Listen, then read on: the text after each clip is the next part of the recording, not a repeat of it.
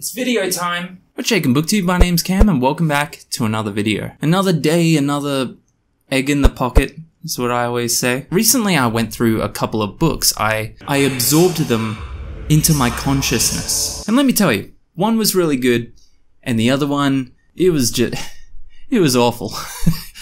It was bad. I'm talking Poop Man in a Cyclone bad. Oh shit!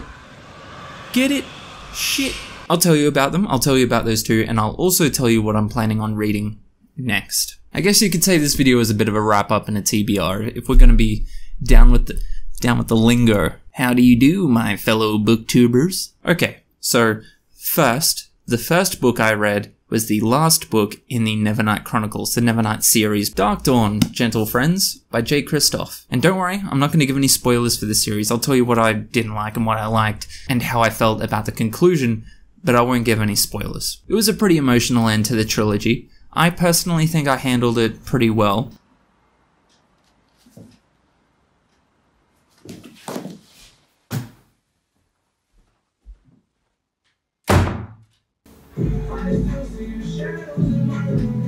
As far as flaws with Dark Dawn goes, like, look, I had a lot of the same issues that I already had with the other two books, and that's because it almost always comes down to writing style. I'll leave a card for the video I made on the first two books in the series, and especially if you haven't read Nevernight before, that's probably the best place to start. But yeah, most of the same issues, you know, too many footnotes, too much purple prose, and just a generally overripe writing style that I personally feel broke immersion a lot. I don't feel that any of it was like super bad, but it was stuff that I feel pulls focus away unnecessarily from the actual story and from the events that are actually happening at that point in time in the story. Like, it might be a high action, high intensity scene and there's so much purple prose and poetic descriptions for what's happening that even subconsciously and even a little bit, it's pulling our attention away from the actual, you know, battle itself or what's supposed to be a really romantic scene. But again, that kind of just comes down to J. Kristoff's writing style. With those points aside though, I want to make it very clear, and I don't think I made it clear enough in the first video,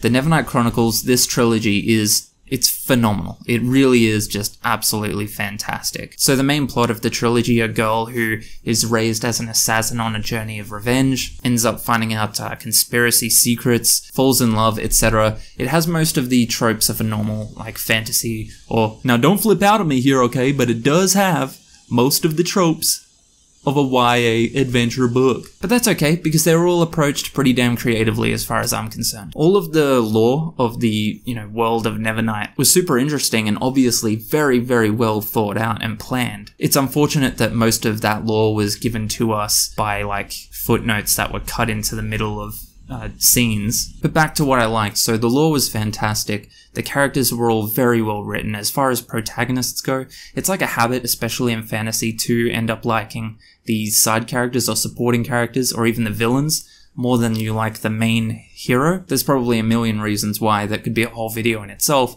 But as far as the Nevernight Chronicles goes, I always felt like Mia was always the most interesting and engaging character. And she was really likable, and even the side characters were very well written and thought out as well. There were some characters that I think we were meant to like that I personally didn't, but I still feel like they were well written, if that makes sense. Perhaps most importantly though, with a fantasy series, is seeing the kind of change of the character. Not just the character arcs through the trilogy, but the story arc, how the characters change, how the world around them changes. Basically, you want to feel a little bit exhausted going through the story because you want to feel like you're going through the trials with the characters you're reading about. It needs to feel like a journey. And this series honestly did it better than, like, any other fantasy series I've read in years. I also want to throw in there that the fan art for the Nevernight Chronicles is just utter perfection. Honest to God, it's some of the most dope stuff I've ever seen. So yeah, it was a satisfying journey. It was a satisfying conclusion. There are a couple more flaws that I just want to mention that were more specific to Dark Dawn rather than the first two books in the series. So there was a whole big plot point within the story. I'm not going to tell you what it is, but I will say that it was a very meta part of the story, and I think people who have read it are going to know what I'm talking about. And I didn't like it. I really didn't. I hated that. It was all a dream part of the story as well, and that was just... I hate that. I hate it so much. Like, the meta stuff, it was kind of bad. but I can get past it. But what I can't get past, and something that I think was just such a silly decision on Jay's part, was through that meta stuff, he directly, and I mean directly, addressed some of the criticism that he got for the first 2 books in the series. It was almost like he was talking, like Jay was talking to you, the reader, through the story. And like 4 times he brought up like the criticism around him using too many footnotes. And it was just like, I get he was being tongue-in-cheek. I really doubt he was like taking it too seriously, but it was so uncomfortable to read. Reading within a narrative, like within a story, the author getting defensive about criticism they got in the other books is just, I don't know what the hell that was. I don't know. I just really don't think that should have been put in there. The most controversial opinion I have about Dark Dawn is that Mia's main romance through this story, you know the one I'm talking about,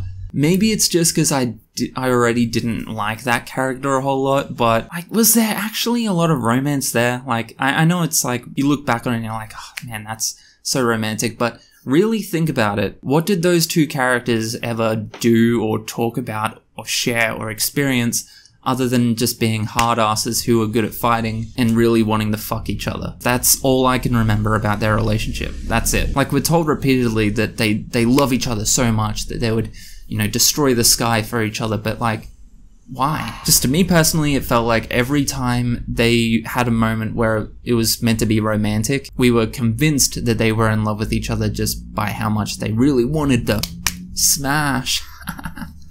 Like, sure, romance can lead to sex in books. I'm fine with that. I'm not against smut. I really hope that's not what it seems like. Romance can lead to sex, but romance can't just be sex. I don't know. I think you get the point I'm trying to make anyway. I hope I don't sound like a total prude. No more PP in the JJ. Just stop. Anyway, if I had to give Dark Dawn a star rating, I would probably give it 4 stars. But if I was to give the Nevernight series as a whole a star rating, I would give it 5 stars. That's fine. It really is phenomenal. It really is fantastic. It is definitely one of the best fantasy series I've ever read, and I would highly recommend it, sure. Okay, so that's the one I enjoyed. Now for the bad one. This is one that I spent my monthly Audible credit on. It's an Audible original, although I think you can get an actual book of this one. Also, can I add, Audible has been killing it lately. Just absolutely killing it with the Audible originals. They didn't sponsor this video, and I'm not even an affiliate or anything like that. So anyway, the terrible story I was talking about is called I'm a Therapist and My Patient is Going to Be the Next School Shooter. 6 patient files that will keep you up at night by Dr. Harper. And I need to break this down for you because it's kind of a weird situation here, okay? It's a little bit weird, so just bear with me. So first of all, Dr. Harper, he isn't real.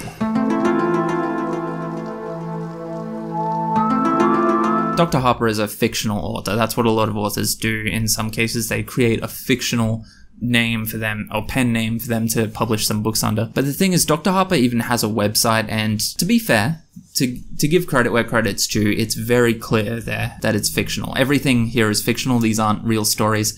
I think that's pretty obvious, to be honest. And on the website, it does tell you very clearly that Dr. Harper is not a real person and the author is not a real therapist. But it's kind of weird, right? A lot of people were angry about the fact that it was like fictional, like they were like they thought they'd exposed them. They're like, these stories aren't real. Exposed. I didn't have a problem with that. What I thought this was going to be, though, was like, you know, fictional stories where it's told from the view of a therapist, sure, but I thought they would be very, very heavily character-based to create a bit of a, like, creepy feeling by diving into the psyche of people who intend to do real harm. That is cool. I think that's a great idea for little short stories, and I'm even open to it being done by someone who's not a real therapist as long as they do their research. I think that's fine. And I am confident that is something that can be done respectfully in regards to mental health. A lot of people were saying as well that this story stigmatizes a lot of mental health issues. I disagree. It's made pretty clear at the very start of the story that this therapist is dealing with exceptional cases. But don't get me wrong, it's still fucking terrible.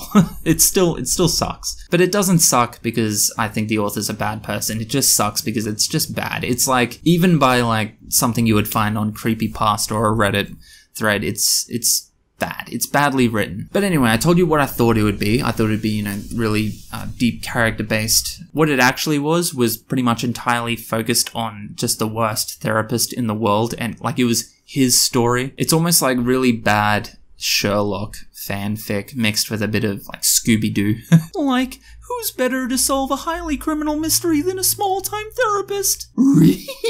So first of all, like I said, the guy's just a horrible therapist. He's constantly like breaking the law and confidentiality rules on a whim. His worst trait is that he jumps to conclusions. Like every couple of pages, he has like the level of a revelation that you would expect at the end of a thriller mystery story. You know, when they have the big realization. This guy has that like 3 or 4 times in every short story, and he's almost always wrong.